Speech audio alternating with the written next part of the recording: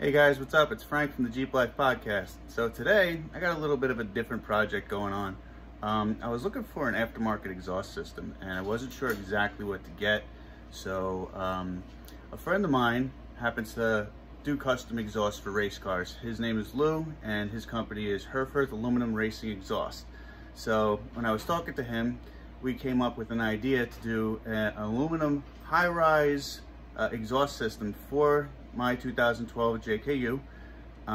It's going to feature one of his signature glass pack style mufflers, and it's going to be a 3-inch high clearance exhaust system made out of aluminum, so it's not going to rust, and we'll see how it holds up on the trails. My vehicle is basically going to be a test mule for this new exhaust system that we may be developing. So let's get at it. Got to get the old stuff off first, and we'll go from there.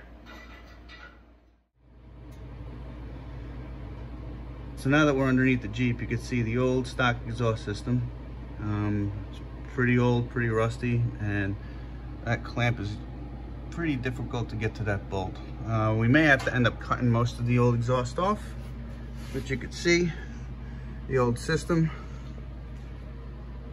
goes all the way up and out to the back with that giant muffler. We're gonna get rid of all that stuff, so here we go.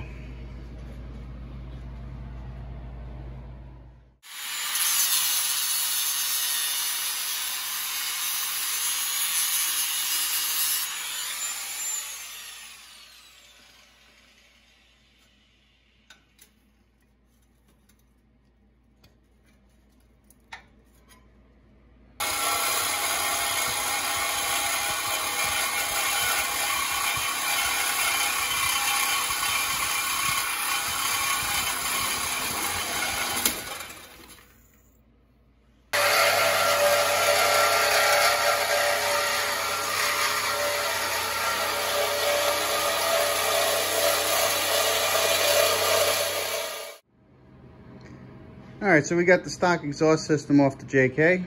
I had to make a couple of cuts just to make it a little bit easier to get off. One right at the back of the muffler, and then one up here. This piece right here will be reused for the custom exhaust system. Because we're mating an aluminum system with a steel system, we have to use a V-band clamp on that. So Lou started prepping this already, and he's gonna weld on a V-band adapter. That's gonna go 2.5 inch to 3 inch and be able to be clamped to the aluminum exhaust.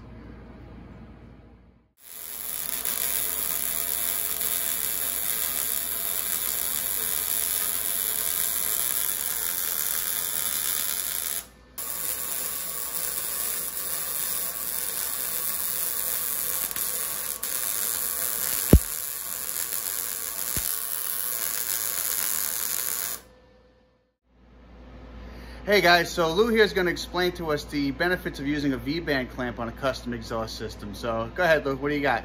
All right, so especially when you're connecting dissimilar metals, you can't just use a compression style fitting or the typical U-clamp where it crushes the tubing. A V-band clamp, people use these on turbo applications all the time. It's leak-free, it's trouble-free. When you set up your V-band, you want to leave a little bit of a stub sticking out of it. That fits neatly inside of the companion V-band flange. I used a stainless steel one on the factory side, and of course an aluminum one on the side that we're building the exhaust on. So easy, you put the V-band clamp around the flange, tighten it up, and it's solid, trouble-free, no issues. And there we have it, guys. So we're going to continue with the custom build here, and wish us luck. So you can see where we reused part of the factory system. That was a piece that Lou had welded the V-band clamp to, or the V-band adapter. And here you can see the actual V-band clamp that's connecting the 2.5 inch pipe to the 3 inch bullet style muffler. This is the muffler itself. It's a 3 inch inlet, 3 inch outlet, 5 inch can with ceramic wool on the inside. And that will be the rest of the exhaust. Now you can see, as far as clearance is concerned, we are approximately a 1/2 inch from the cross member up there. And when you come and look at it from the side, it goes well up underneath where the frame rail is. And on the other side, you could see the fuel tank is actually below where the muffler is, and the drive shaft too. So that's progress so far, and it's time to finish it up.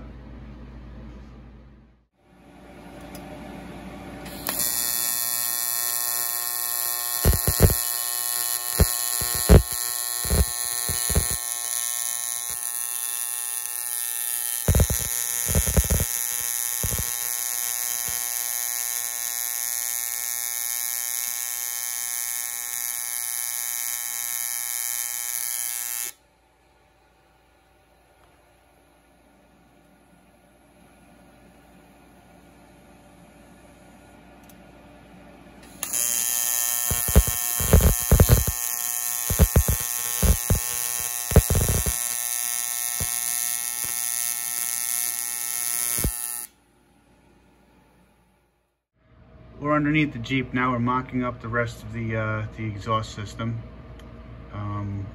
So Lou was saying to shorten it to get that bend a little bit further away from the body. So what was that, Lou?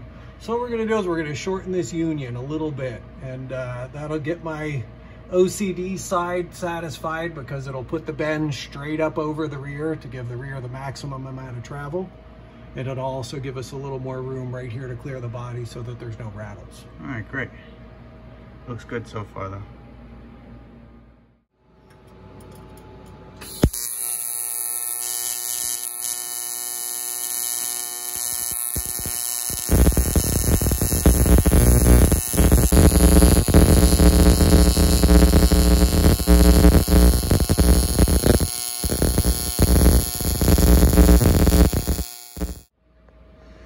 So here's the pieces that we cut up.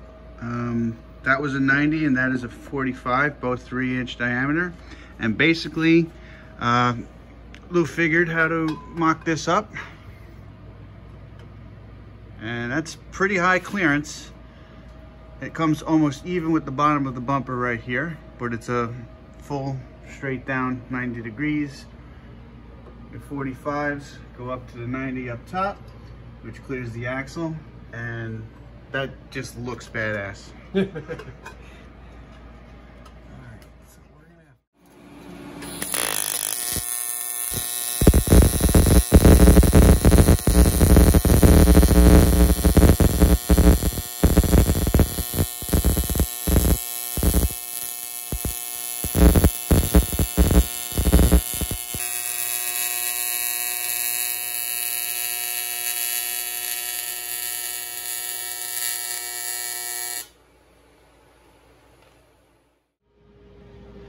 So we put the stock exhaust system on the scale just to see how much it weighs.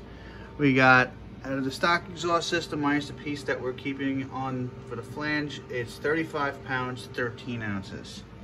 So now we're gonna put the new custom aluminum exhaust system on it and you'll see the difference. All right, so we have the scale zeroed out again. And the aluminum exhaust going back on. 7 pounds, 4 ounces for the entire kit. 7 pounds, 4 ounces.